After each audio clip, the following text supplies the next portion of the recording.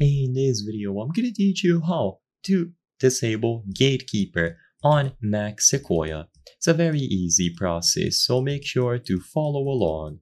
In order to disable the Gatekeeper on a macOS Sequoia device, you will have to use the terminal and type a specific line of code. Keep in mind that this process will also work for M1 and most other Mac models as well. So, like I said before, open a new terminal window. So look for terminal and you will see this app here. Open it up. Once you are inside of terminal, what you have to type is this: sudo spctl global disable. So I'm gonna zoom in if you want to really note down what you have to type. Sudo space spctl space global disable. So once you type out this command and you press enter, you will be prompted to confirm with your password. And by doing this, it is going to disable Gatekeeper.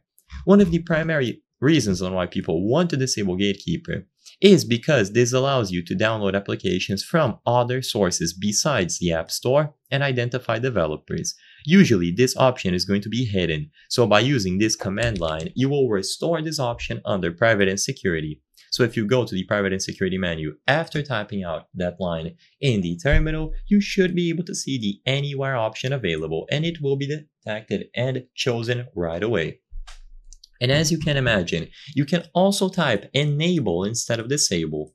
If you type enable in place of disable, it is going to be the opposite effect. So it is going to set the option back to one of these two, App Store or App Store and identify developers. So choose whichever option you prefer. And before I end this video, I want to highlight something that I've noticed when I check the channel metrics.